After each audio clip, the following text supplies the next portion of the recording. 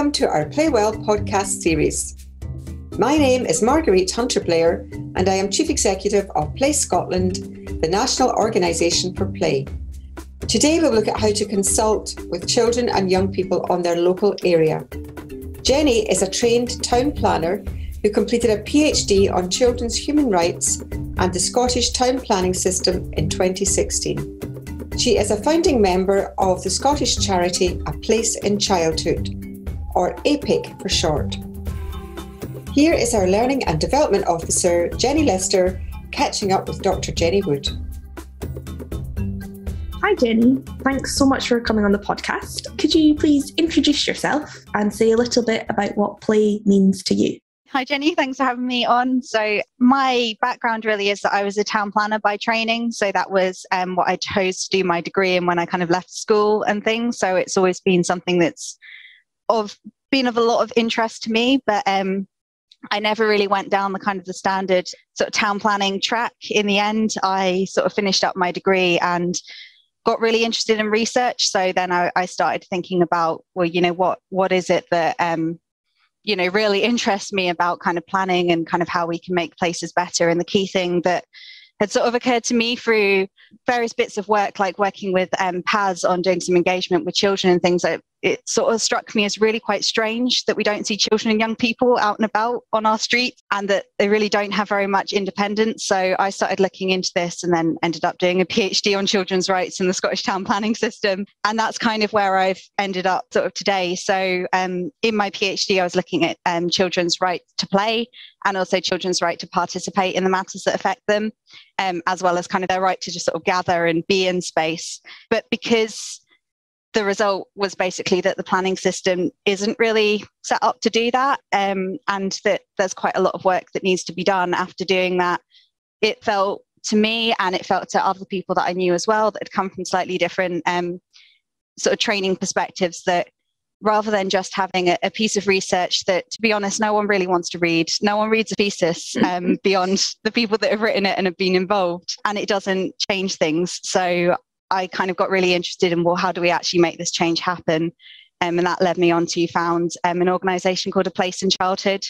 So we work with children and young people to kind of help them understand kind of what changes they want to see in their communities and then help to try and make that happen. So a lot of what we look at is kind of what makes a child or a young person friendly environment, and then what kind of children's priorities and how can we kind of work together to include them better in our built environment and in kind of other services and policies where they're often excluded.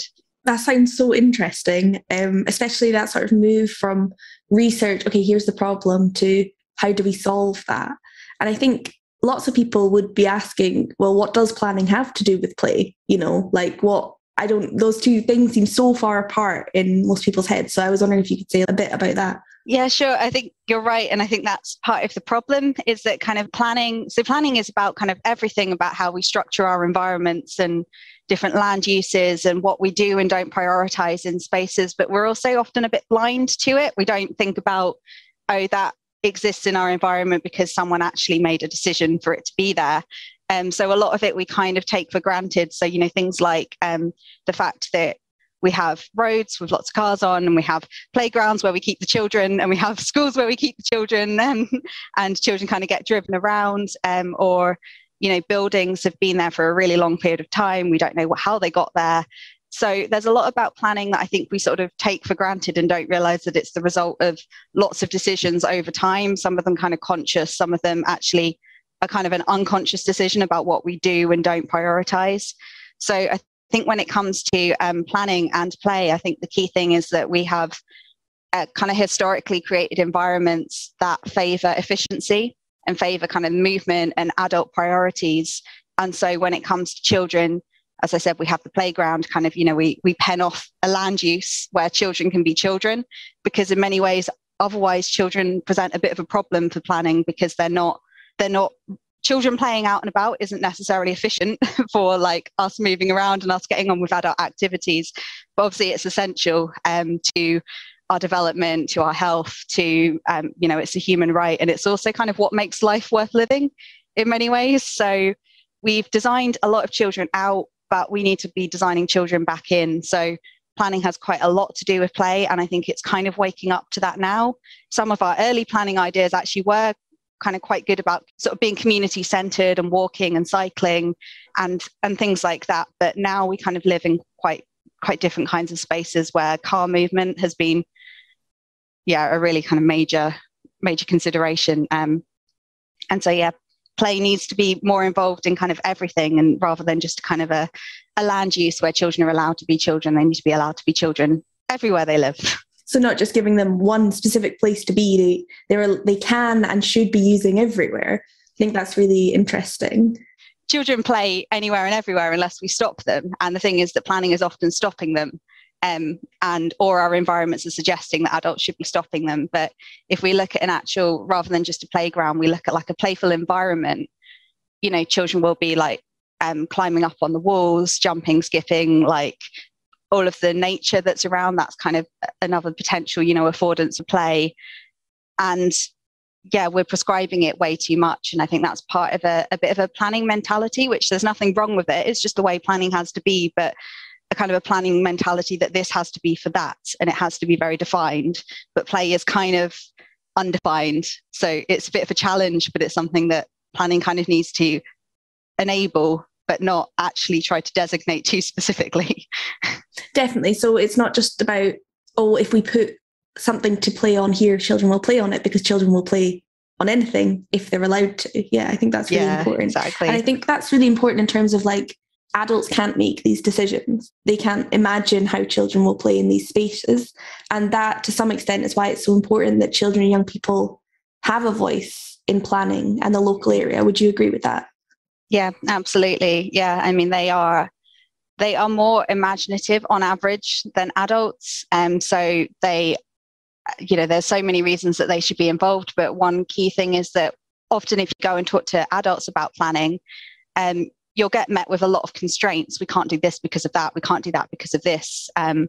Or kind of focusing on kind of the way things have always been. So, but I need to be able to park my car. This road has too much traffic. But children are much more likely to come up with the opportunities and be a bit freer from that structured way of thinking we've all gotten used to. So involving them is good in so many ways, because they open up these other opportunities, and sometimes involving the children and then showing, the adults what the children have done. It helps us to get out of that kind of fixed mindset of what is into kind of what could be. But also, obviously, like children, we talk quite a lot about children being kind of, the citizens of the future, or we need to involve them because they're going to be experiencing it for the longest period of time. And in many ways that's true. But I think the thing we often forget is that they're also current citizens that have needs and rights in the here and now, and are actually fully competent social agents when it comes to being children. So if you want an expert on being a child, then you have to talk to a child. And they can tell you about, what it's like to be them, how they move around, what could be better. So it helps us to create places that work for them now and in the future. And it also helps us as professionals to think beyond the limits of what we're used to, especially, as we face all sorts of kind of what we think of as kind of intractable challenges like climate change, and, even more widely, things like political polarization. Just children aren't sort of bogged down by all of these constraints, and we need to be thinking more imaginatively, and, play is how we do that. So children are kind of great at it, and they need the results to work for them too. Yeah, for sure. So if we are going to involve children in this planning to do all these amazing, imaginative and new ways of living, what would you say would be the first steps in trying to consult with children and young people on their local area? I think the key thing is trying to not make it too much of a consultation in the way that we think of consultation. So it's not, I have an idea that I need to run past you to either confirm my idea or to tweak it around the edges. But what is it that children and young people actually want to be telling us? So we can make all sorts of assumptions about what we think they want and what we think they need. But if we can kind of try to get out of that frame and to start with what do they want to tell us, I think that's a good starting point. So keeping it, not too defined from the start. But I think it's also really important that we start with a really clear purpose. So, what do we actually want to get out of this? Not just kind of like we need to do this because consulting with children and young people is something that is important. But, are we going to change something from it? What can the actual influence be? How do we make this as meaningful as possible? And how do we also communicate that to the young people? Because they kind of need clarity in what the outcome is going to be, because it's motivating for them to know what's actually possible. It's only fair in a rights-based perspective to make it clear to them. But we also have a bit of a habit, I think, as adults, of when we go and talk to children and young people, we kind of feel like, I don't think we even do it deliberately, but we kind of feel like, oh, I'm an adult, so I'm here to educate the children. So then I think that there can be a bit of a trap that you get into a mindset of, okay, before I can work with them on this, I need to tell them about what a local development plan is, how that fits with the national planning framework, how that fits with Scottish Government's national outcomes, exactly what a planner does, because they might want to be a planner when they're older. And we start to get into this trap of making it kind of more about educating them than getting their views. So I think trying to work out what is it we actually want, how do we make sure that we're genuinely getting their viewpoints and not accidentally just trying to educate them on what we do and what we think is important, and kind of just manage to step back out of it, use kind of appropriate language, and just think about all of the ways that will keep them properly informed about the process, and don't accidentally disillusion them by making them think that massive change can happen from what they say, when actually it might not be possible, but they may well be able to understand that and to contribute anyway. Definitely. And I think that almost works for adults as well. Like, lots of adults don't want to do consultations because we know sometimes things won't change, whereas if you're told this is for the specific change, you're much more likely to contribute and know how to contribute, because there's a specific outcome you're trying to influence, rather than just, oh, here are my thoughts on something. So I think that's really, really interesting and really important, that sort of, you just have to move away from an adult-led agenda. It can't just be, here's what we want from you, or here's what I need to tell you, which is all, definitely an issue. And I think that kind of starts to answer my next question, which is about gathering authentic responses from children and young people. So like you said, it's not like, we want to build this park, do you think we should build it, yes or no? It's like, how do we get authentic responses? How do we hear from them in a way that isn't just ticking the box we need to tick? Yeah, I think that's, kind of like what you were saying there about, is this the right approach kind of to build this park or whatever? Or, here are 15 different pieces of play equipment. What do you think of them? Like, you'll get a response. Children will always answer your questions pretty much. Like, children go through school being told they're meant to please adults. So usually if you ask them something, they'll respond. It might be a weird answer. But... It might be a weird answer, but they will try to respond to you. They'll try to make you happy. So they'll probably tell you what they think you want to hear. So, an example is rather than kind of going in and saying, what do you think about play? And go in and just go, what do you like to do? Because if we go in and we start using the word play, children can be kind of primed by what we think of as play. So playing sports, going to the playground. If you go, what do you like to do? Well, then you get a much broader range of responses which actually fit with the real definition of play, which is much freer and varied. And in terms of doing engagement that really focuses on authentic responses on the local environment, I think you really need to kind of ground it in their lived experience of place. So just don't bring in anything abstract at all. You might be able to bring it in later on, depending on your group, but don't ever start with the abstract. Don't ever start with, what do we think about climate change adaptation for our place? Like, it's too big. So start with kind of their lived experience and find ways to actually just put them in charge. Try to sort of facilitate a discussion that helps them to see that their experience is the most important thing here, and that they don't need to think about what other people think. It's just about what are things like for them. So a really, really useful way to do it that works really well, I think, just across the age range, is to base it around mapping. So what we would often do is start by getting the children or young people to design like a tour of the local area. So we'd ask them, what's important or what's good about your area. They'd, come up with a list, or they'd put things on the map, and then we'd go, well, how can we create a little tour from this. And then we'd go out with them. They could take us on that tour, show us what's important and what could be better, what's missing. We talked to them about it on the way, so that also, you know, often as a facilitator, it might be that you know the area that the children are from. It might be that you actually really don't. You can engage in a better discussion if they show you as well. But, you know, if you do it that kind of way, and then you can kind of come back and you can put everything together on a map, we find that they're surprisingly good at using maps. Even children and young people that aren't that used to using maps, if it's a map of their place, it's often quite motivating to work it out. And, you know, you can do things to help them get to grips with what it all means by, you know, often children want to plot on their homes onto the map, or, you know, where their granny lives, where their childminder lives.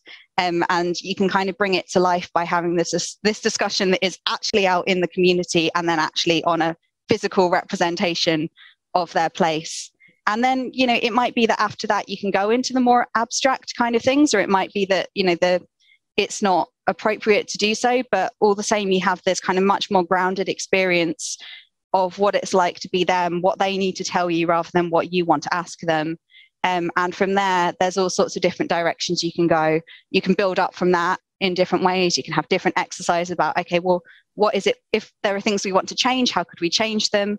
Often we'd work with children and young people to find their priorities, and kind of try to, you know, work with them to sort of see, well, what's the highest priority?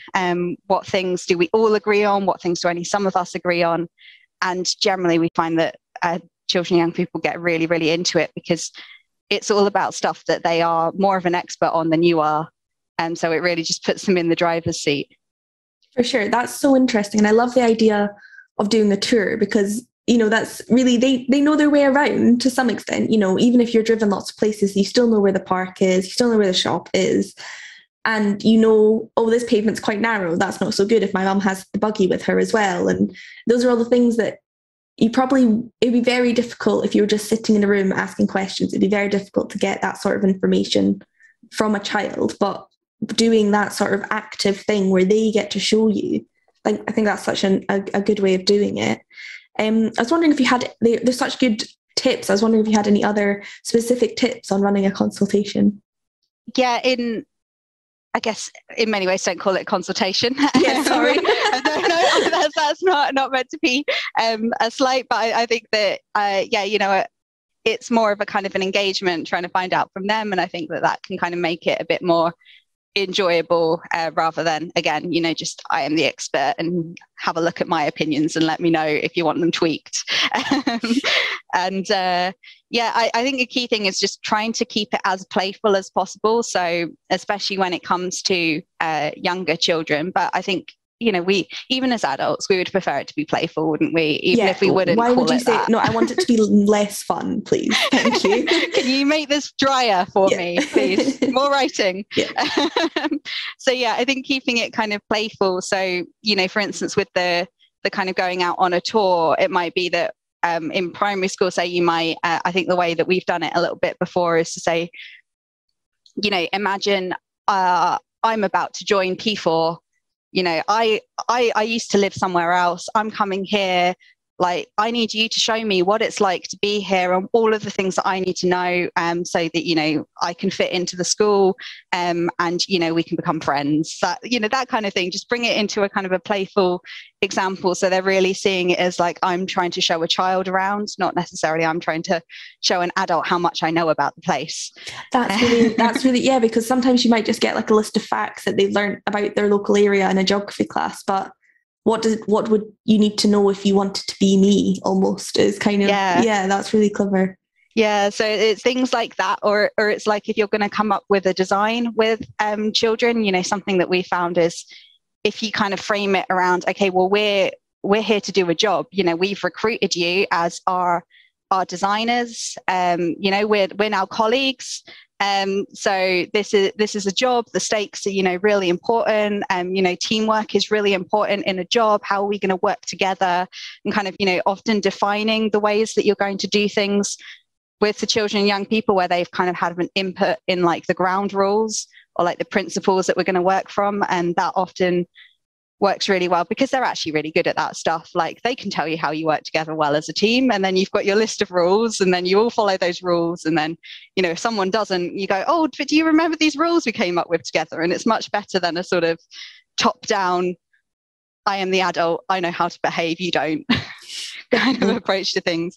I think also just giving them a chance to kind of lead and facilitate the process. So something that we've done as far as we can in our projects is to kind of get the young people to facilitate their own groups. So, sometimes we need to bring in specific kind of rules of how you facilitate something just to kind of get them started, but we'd always kind of work out if that's the best way with them. So, it might be like you appoint a facilitator for the table whilst you do a little exercise, and they're told, it's your job to make sure that everyone gets a chance to speak. To remind everyone that, no one is right or wrong. Some people have differences of opinion. Just try to listen out. Maybe it changes yours. Maybe it doesn't. That's okay. Yeah, we're not trying to get to the right answer. We're just trying to kind of get everyone's view. So, yeah, often then we find that they enjoy that they've kind of been given that role. They might even be able to rotate that kind of within a group. They'll get a bit of a go at being a facilitator, but also it means that the process just runs itself in many ways. It's like you have a much more cohesive conversation, and the young people kind of are more confident about, I'm the facilitator, so I'm going to tell you what my group sort of thought. So I think any way that you can find to put them in charge to lead the process as well, it's motivating for them and it leads to a better conversation. So the feedback you're getting from groups there and from the maps that you make together, that's really rich and authentic sort of data. But I suppose I was wondering what advice you would give in sort of how to summarise that sort of data. It's very different from if you just did a multiple choice survey. You've got a lot of information there. Yeah. So what advice would you give on how to summarise it? Yeah, so I think you raise a really important point. I think that thing of with the survey, you get your responses like really like nicely, clearly analysed in front of you. But I think the thing that you don't get with that is the so what or what happens next. So you might get, 40% of children think this, 40% think that, 20% don't know. And you go, well, okay, so it's split. What do we do? But the benefits of doing something that's more participatory is that you ask the children and the young people that you're working with, you get them to determine what's important. So you focus on kind of priorities together. As I said, we often do kind of priorities for action. And thing is that is a really good reflective discussion on, what everything we've spoken about, what does it mean to you? If we could wave a magic wand, what would be the first thing that we would do? If we had unlimited money, what would we do? What do the boys think we should do? What do the girls think we should do? Is there something that actually, the 12-year-olds think is more important than the 11-year-olds? So you have this discussion of what it all means with the children. And then when you have this kind of, you create like a list of priorities, well, then that's the key summary that you need to put into your consultation. And also just if you are making a map, the map is already a good summary. It's really visual. It's much easier for anyone to kind of interpret, adult or not, what actually came out of your consultation. So yeah, I would say that if you map it, then that's already a summary. And if you get priorities, that's already a summary. But the key thing is doing it with the children and young people to really highlight kind of what's important. So if you've done an engagement with children and young people, and summarised the evidence with them and checked with them that that's what they said, we should then make sure their words are heard. It's not just about collecting them. We've got to do something about it and tell the people who can do things about it. So. Absolutely, because we don't want to risk them becoming disillusioned by the process of always being asked and nothing ever happening. And to be honest, they already are, a lot of them. If you speak to teenagers, you ask them, why things won't change, they'll say it's because no one cares. They already know that often nothing really happens based on what they think. So we actually kind of want to try and change that viewpoint and have things change, but also actually raise aspirations a little bit and have, a bit more of an optimistic future, that maybe we do care about what children and young people think, and we can show them that, and kind of we can improve places for them, but also for everyone. So if we want to create a future where we're listening to children and young people and what they say actually does impact actions and they're not disillusioned in that way, what will that future look like? I think it would be a much more inclusive future. I think we would have stronger communities because, children getting out and about and playing, it brings life to communities. I know you get some people that don't like the sound of children playing or complain, but I actually don't think that's the majority. I think that's just the people that shout loudly. And, a lot of people in our towns and cities and things actually just feel really disconnected and lonely. And a lot of the research shows that, when you have children out and about, it forms those connections. It brings a bit of joy. And also adults like to play. We just don't like to admit it. We don't like to use the words play. Places that work for children, I think they're more likely to work for everyone. And I think for the kind of the future of our species, in many ways, we need to really be nurturing the youngest, especially in our times of sort of difficulty and feeling like there's so many things that we need to solve, so many issues that require urgent action. Well, in many ways, the answer is a bit more lateral than literal. It's kind of, we need to play around with it a little bit. We need to kind of actually take a step back and, problem solve the way children problem solve, which is through play. Fantastic. Well, thank you so much for coming on our podcast. This was really excellent. Thank you so much. Thank you. Thank you for joining us on this podcast. Next time, we will be looking at how important policy and partnerships are in planning for play. Don't forget to subscribe to our podcast on your preferred app and join the conversation by using the hashtag PlayWellPodcast. And to find out more about Play Scotland, follow us on Twitter @PlayScotland and visit our website, playscotland.org.